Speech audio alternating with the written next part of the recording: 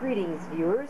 This is CP666 signing on for, of course, another video of this Compaq Presario desktop computer. I will agree with one of the comments on the previous video. I really do like the styling of this case. I'm not really a big fan of the clamshell design cases. I really just think that they could be so much better, especially in terms of ventilation and interior space. But this one's actually not too bad, as we'll see in a minute. Just a look at the front. See, there's the door over all of the ports here. I will profess that this door is kind of a piece of junk. It's very easy to open, but not so easy to close. And I will also admit, I'm not really entirely sure what these things are for. That, but I really don't know. One thing that you didn't see in the previous video with the case, this is basically right now just going to be a hardware overview kind of thing, because, you know, let's face it, I didn't really do a very good hardware overview in the first video. But if we take a look at this side and move it over here, you'll see a stylized cue up there. The camera will focus. And before I continue, I'm going to say right now, because somebody is probably going to massively complain about this if I don't mention, I got a lot of camcorders. I admit this. I've got more than I really probably need to have. But my choice for this video came down to two options. The camcorder I'm using right now, which is a Panasonic camcorder PV11D VHSC unit, or this one, a JVC mini DV camera. What sold me on this Panasonic was the fact that I could plug it into the wall, because let's face it, nobody really wants to deal with batteries. Certainly not me. But I probably would have been better off choosing the JVC, because this thing, trying to get this thing to focus, and more so trying to get it to maintain focus, is like trying to find hay in a needle stack. It's that bad. It really is. It's just terrible. And I really don't profess to understanding why. It gets worse when I have the wide-angle lens like I do now on the camcorder. It's really a darn shame, because this is a nice camera otherwise. But we're going to trudge it out through this. I have to take it out anyways, because I forgot to put the camcorder light back in the bag, and so I need to take the bag out in order to put the light back in the bag. So I might as well just use the camera. It's right here. So you can see, if I manage to get this to move, it's not the easiest thing in the world to move. That's one of the things about these clamshell cases I really don't like, is the fact that they're very difficult to maneuver, especially on a bed, when really you shouldn't be maneuvering electronics on your bed. But anyway, this little eye symbol, you see that? Well, you could see it if the camera would maintain focus. Please say I don't have to use manual focus. Now the focus doesn't like it, but you can see it, that little eye there. I don't profess to know what that is. Likewise, I think there was probably supposed to be something here, and I don't really know what would have been there. It looks like there should have been something, but it doesn't really attach to anything. So if somebody would let me know, that might be interesting. I'd really like to know about that. Hardware-wise, I haven't really changed anything, so we've still got the same old DVD burner, CD-ROM drive. This is the original CD-ROM. Floppy drive, which, like I said, is not the original floppy drive. I don't know who makes it. You might take a look at that in a second. And something else about this case that was rather common for the time is this down here. If we open this up, you can see it looks like it's got space for CDs. You could put a CD in there. So we'll grab this CD and we'll go ahead and put that in there. Well, I don't know if that's totally what you're supposed to do, but it does fit. You can see there's now a CD in the computer. Just pull it out like that. Usually you can fit more, though. I don't know. Maybe that's not intended for a CD. Maybe that's for something else. This HP computer here also has the same thing. I can go ahead. You might not be able to see it at this angle, but if I lift this up underneath there, you might be able to just barely make it out. There is a CD thing. This doesn't latch very well. The LEDs on this thing are rather dim. I think they designed this for maybe 3. Looks like there should be an LED under there. Maybe there even is. I've never seen it come on. Maybe that's for network activity. And the power LEDs here. There's an LED behind this for the hard drive activity. They're very dim, so it's obvious to me that this thing was a high-hour unit. And it's also obvious to me, for a number of reasons, that whoever was using this computer, and whoever bought it and ultimately set it up for use, really knew what they were doing. Because if you saw the first video, you'll know that even though this thing has got a Celeron sticker on it, you might be able to just barely make out here. Here's another thing I'm not fond of this. Reason I'm not fond of this camcorder. It is the incredibly slow zoom. Look at that. It's just terrible. You see the Celeron badge there, and also the design for Microsoft Windows 98 badge. Which is kind of odd, considering this thing was designed in May of 2000. But I don't remember off the top of my head the release dates for Windows Millennium Edition and for Windows 2000. I think Millennium Edition was released in 99, though, so theoretically this thing should have been, you know, a Windows Millennium Edition machine, but I don't know, maybe Compaq realized that Windows ME was garbage. Who knows? Long before everybody else did. Although, I think everybody figured it out pretty quickly, that it was rather trash. Somebody upgraded this thing to a Pentium 3, which is a much, much desired upgrade. I mean, don't get me wrong. I have and this probably puts me as being rather unique amongst the field of computer users, I've got a soft spot for the Intel Celeron processor. The only ones that I really think are better off as scrap metal are the NetBurst-based Celerons. In fact, NetBurst-based CPUs in general, I probably shouldn't be making a video right now, but NetBurst-based CPUs in general are really just not worth having. But the Celerons were even worse. Remember the Celeron D? That one was really the most undesirable. I thought my UPS just clipped off over there. I wonder why. The power's not blinking like it was last night anyway. But Celeron D, oh, that was a branding mistake, and the CPUs weren't even that good to begin with. Remember the Pentium D, first of all. The Pentium D was basically two Prescott, or Press-Hot, Pentium 4 CPU cores on the same chip, effectively giving you a dual-core CPU, a true dual-core CPU. It didn't have hyper-threading, but it was a true dual-core. The Celeron D was a single-core CPU. At least all the ones I've ever seen, they were single-core CPUs. Why would you call it a Celeron D when the point of the D in the brand was to indicate it was a dual-core CPU? If it's going to be single-core, it doesn't make any sense to me. But anyway, that was a significant digression. I didn't really want to get into a sort of rant about that. That was just bad. But I really hated the Celeron D. Of course, that was what swayed me over to AMD's products for a while. Yeah, I probably shouldn't be making a video. I should just go to bed. Even though it's only 10:15, so it's not even that late yet.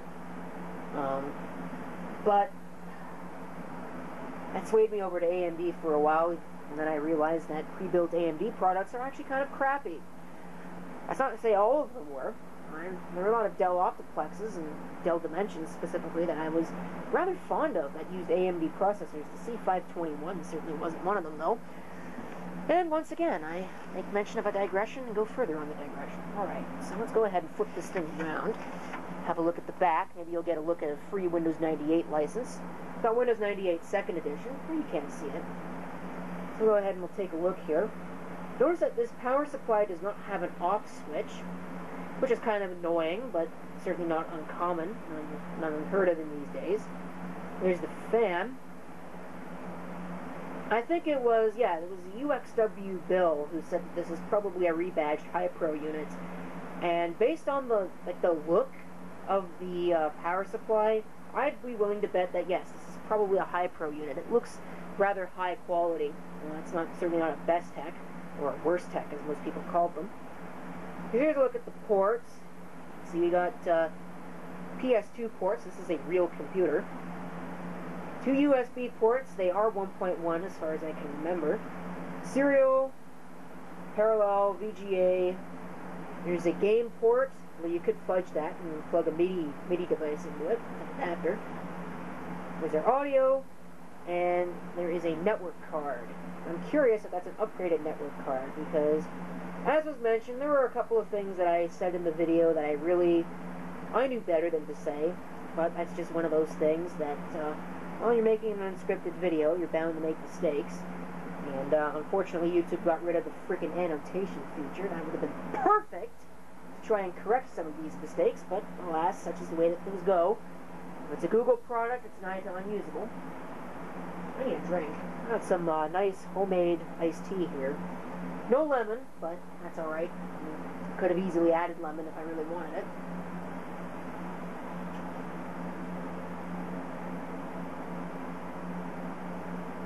The only thing that would make it better is if I had ice. But I don't like to put ice in my drinks because then it just melts and waters it down, and I think that's disgusting. I didn't clean the back off. I probably should have done that, but I will be certainly doing that soon enough.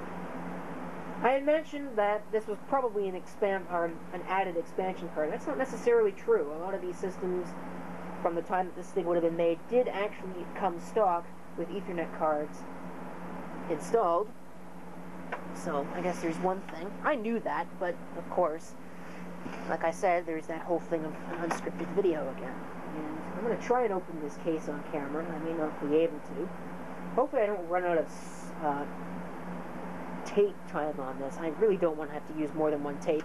That's another thing. Mini DV tape would give me 60 minutes. 60 minutes would be more than good enough for this, but this only gives me 30. And this stupid case is getting stuck again. I hate this. Come on! You know, I think it might actually be broken. Do I have a screwdriver up here? No, I don't really have a screwdriver. So I guess I am, well, screwed. I'm going to have to try to pull it off without using any tools. Come. I'm getting mad. I am not impressed with this case. I'm going to try and do this without speeding it up this time, but I don't know. This, you know, I could say all the good things I want about the fact that this clamshell case is actually really decent, but I mean, why? I don't understand why this case does not come off. It doesn't really make sense to me. Do I need like a jackhammer in order to get this thing off, or what? Well, here's a wrench. Let's see if I can get any leverage on this thing. Preferably without killing myself. Or scratching up the case finish at the same time. Oh dear. No, that's not very good. I was hoping to be able to open this on camera. So you know what I'm going to do? I'm going to do the incredibly professional thing. I'm going to use a multimeter lead to open the case. Yeah, take that. This case will come open. And it will do it on video. Thought I broke the multimeter lead there for a second. There we go. See? Always use what you have around with you. So, there we go. What did that case say? May 27th of 2000. That's when the case was made. So, yeah, mid-2000s would have been about right for one of these. Alright, I'm going to have to stop the camera here so I can go ahead and give you a more detailed look inside the case, because this tripod is massively in my way. Hey, liberated from the tripod. Now we can have a look at the inside of the case. You can see the power supply here, branded Compaq. I'll try and get a better look at this. Alright, I need to adjust my diopter because that is massively out of focus. There we go. Product of China, unfortunately, but that's alright. Let's see if I can get a good look at the wattage on this. 145 watts. Well, you could see that before I put the plot.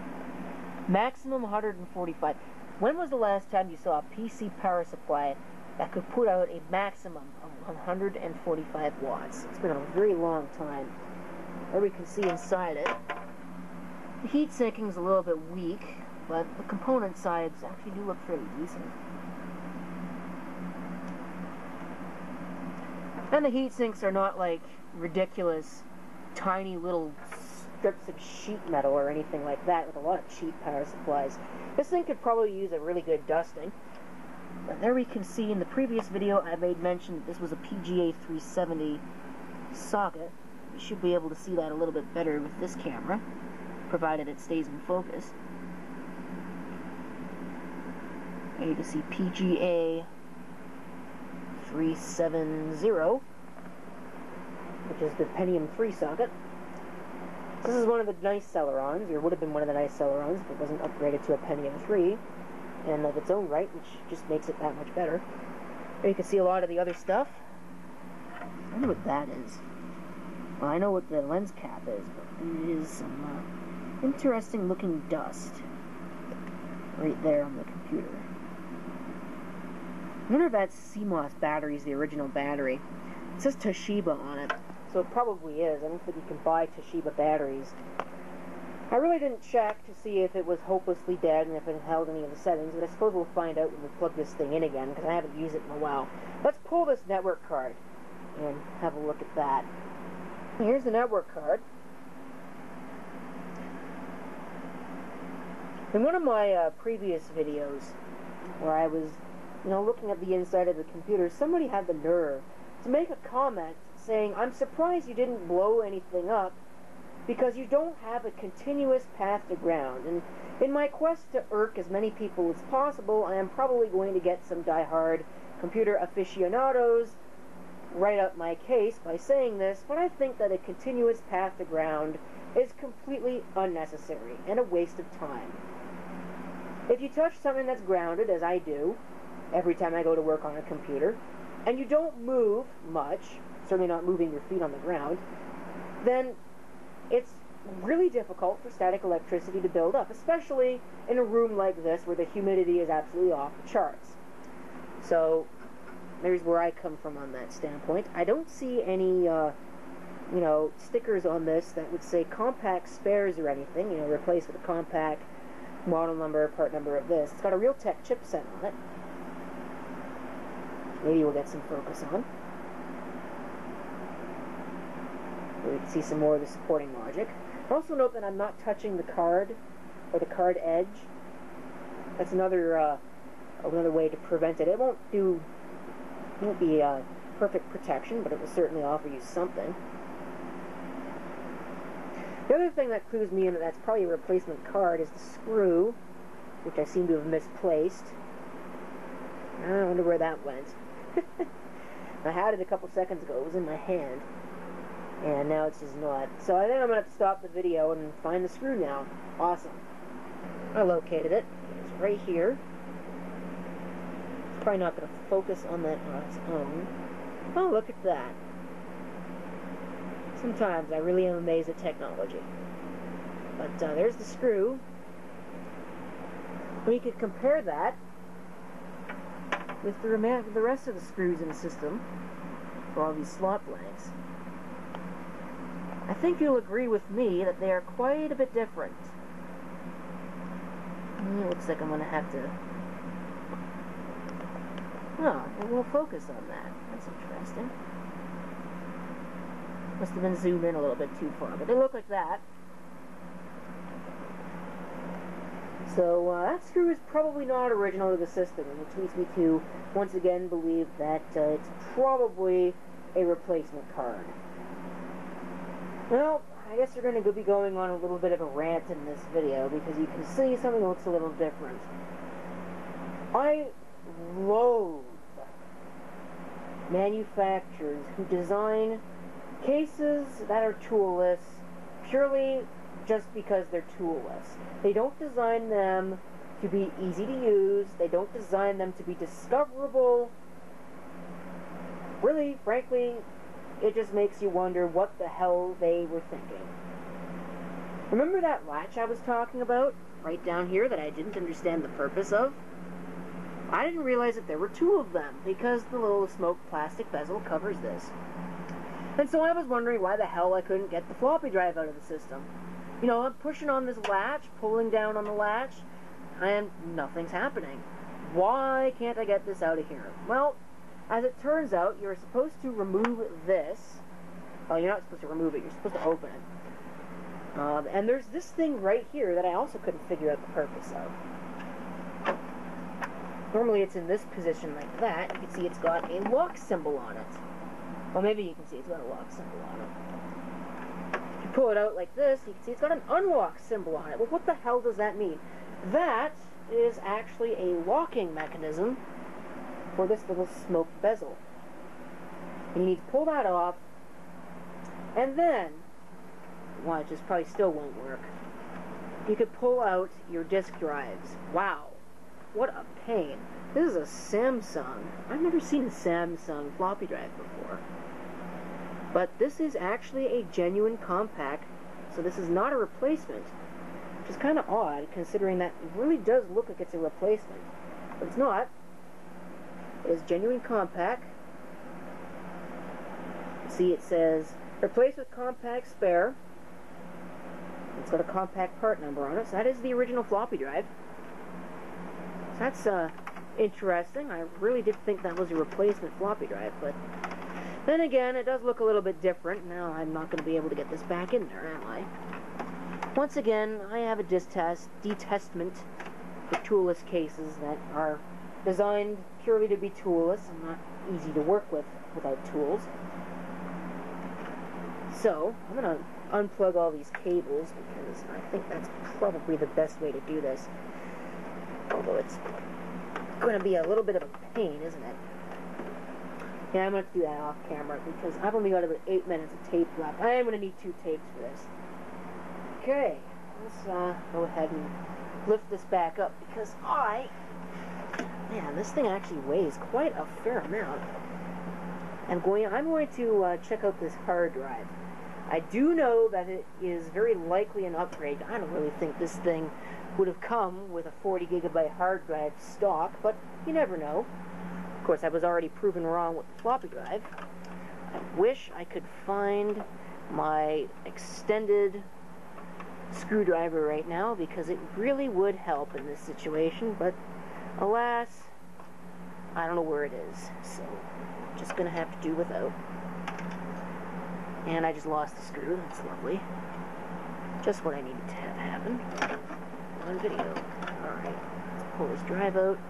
Let the computer sit down so it doesn't fall rather ungracefully. Well, I don't see a Compaq sticker on it anywhere. But I do see something interesting. Go ahead and take a look. We can see it is indeed a Samsung spin point drive. 40 gigabytes in size.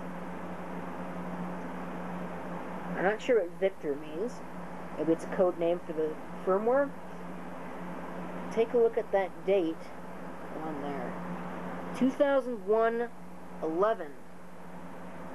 So, assuming this is not, new old stock part, and also assuming that it is not the original drive, although it's probably not because I see that one of the screws is missing.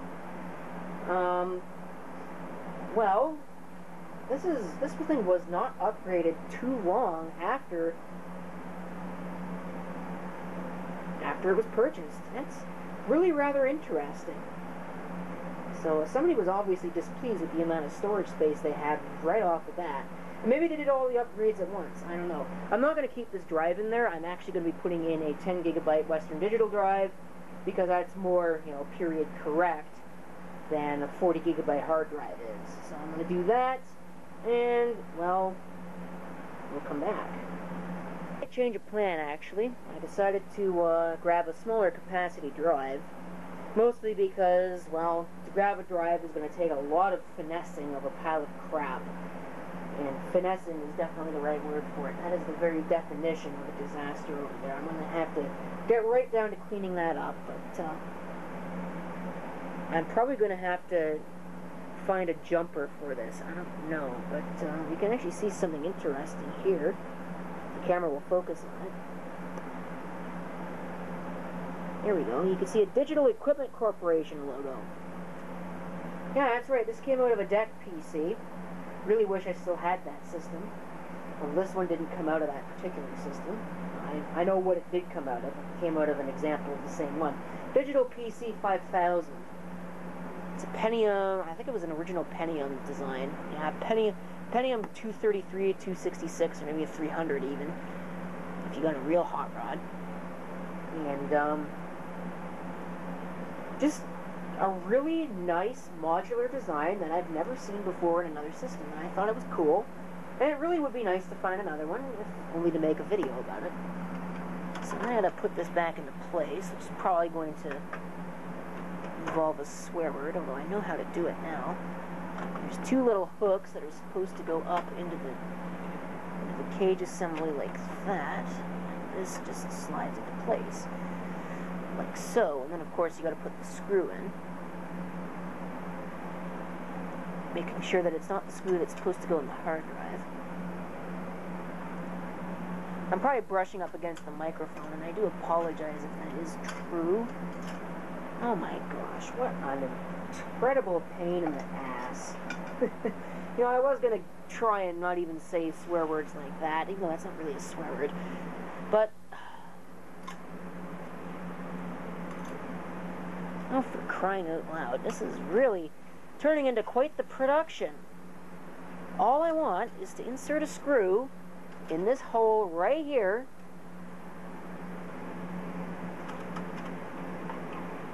and I want to put it in the system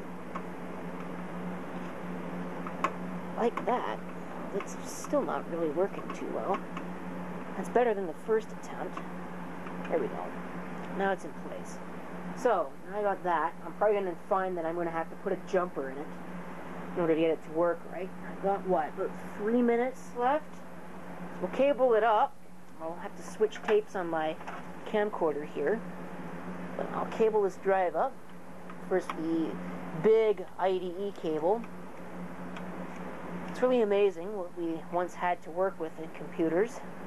All this cabling really makes it hard to do any kind of cable management. But at least it means that people won't be using infernal zip ties in their computers. Man, I hate it when people use zip ties in computers. It makes it impossible to work on them. So there's that. That drive is now in place. So I think the only thing left to do now is to put on the cover, make sure the drive works, and install Windows. And I am now out of tape. Wonderful. Made it just in time. Well, I probably could have continued using the other tape. It doesn't really matter. Might as well just start afresh. And, well, afresh is what we're going to do. So, I've got the system hooked up, got the new hard drive in place. I'm going to go ahead and fire it up and hope that it posts. I'm also going to hope that the camera is in focus.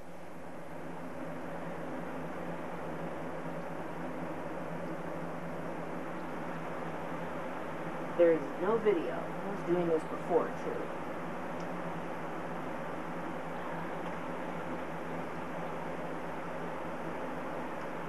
Maybe the VGA port is done.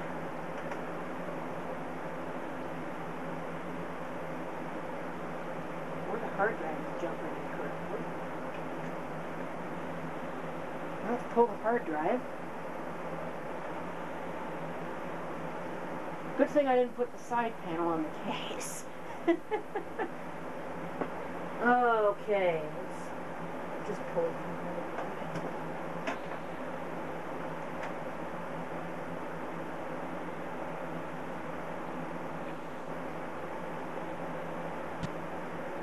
Still no power on self-test. Not really sure why that is. Doesn't really make any sense. Unless it is posting. And I'm just getting no video because my KVM switch is set correctly, which is odd.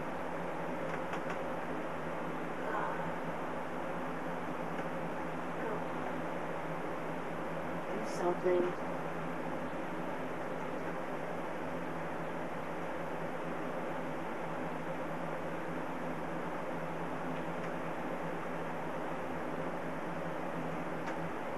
Maybe there is something ever so slightly wrong with the optical drives. Now, we're not getting anything out of it. here's what I'm going to do. Pull that out. Unlock this.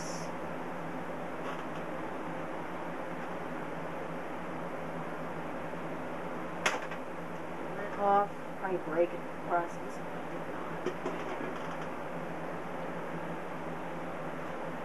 Or the optical drives. But I'll do that off camera. No use wasting camera space doing this.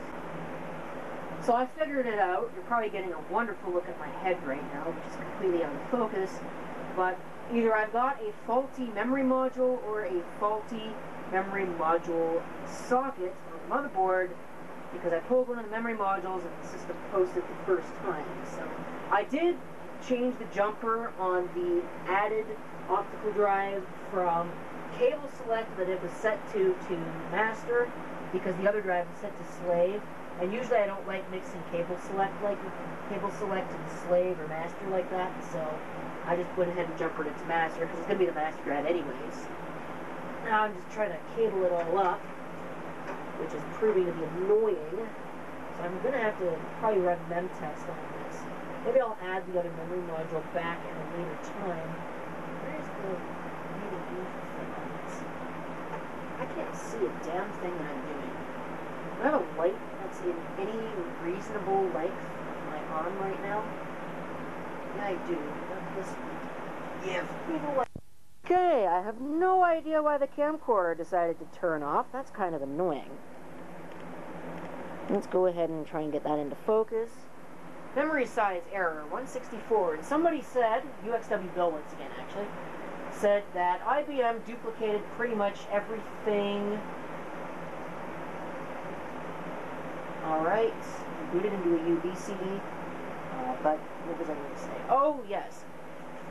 That Compaq duplicated pretty much everything IBM did up to the PS2 line, and that's what I was going to say. That 164 error message is a PS2 error message. I don't think I finished my thought. I don't think it's seeing the hard drive. I really don't.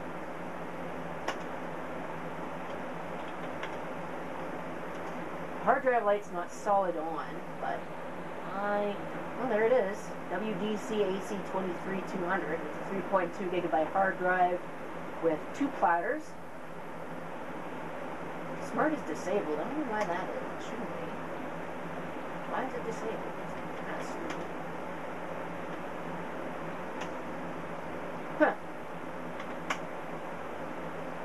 Doesn't really report much in the way of attributes, though. This would have been really early in the days of smart data. I just really want to see that it's there. I don't know what the SCSI is. What is this?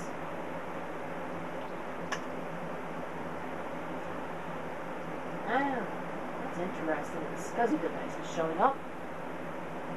Unless maybe that is one of the capacity is the same as the hard drive.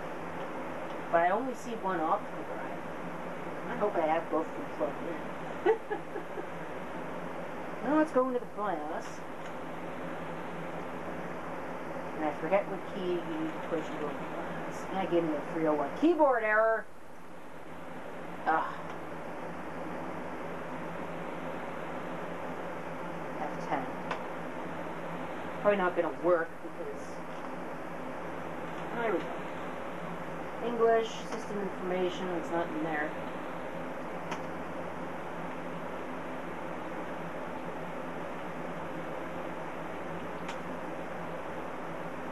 Okay, it's not telling me what drives are installed.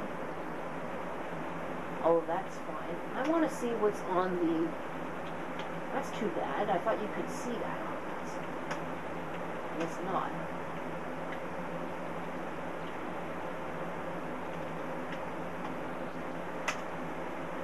Whatever. It did keep the time and date. That's nice. That's nice of it. So now, actually, it'll probably boot straight up into the boot CD, or it just won't do anything at all.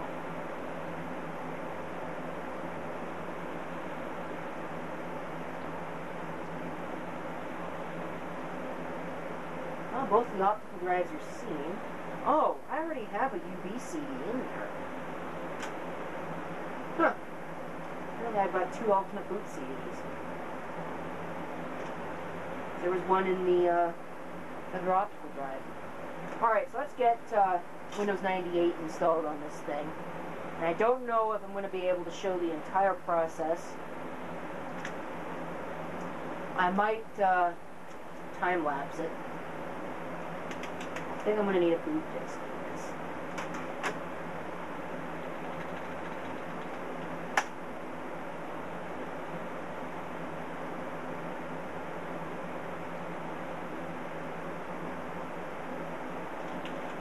Control-Alt-Delete. Yeah, I think I'm probably going to need a boot disk.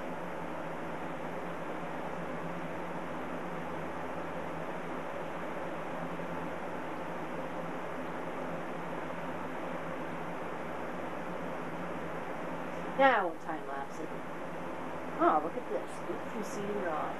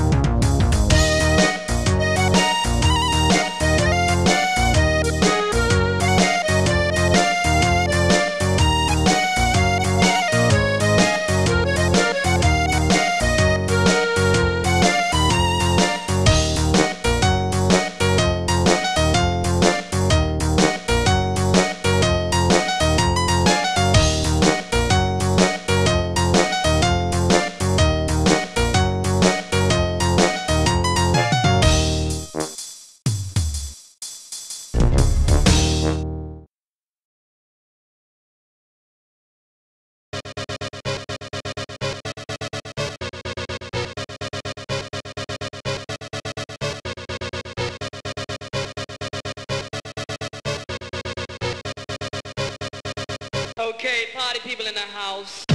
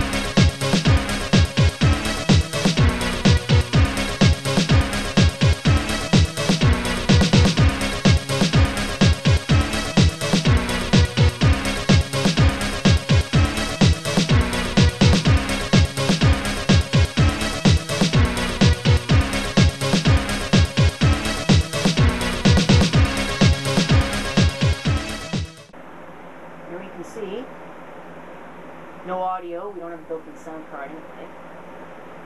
Definitely in 16 color mode. Alt W, you know, let's see.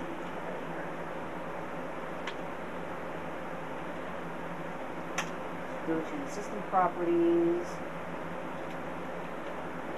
settings. Yeah, 16 colors is the only option that we get. 640 by 480 is the only option that we get. That's all. So everything works though. Everything's here. Should be IE4, the worst browser ever invented, designed.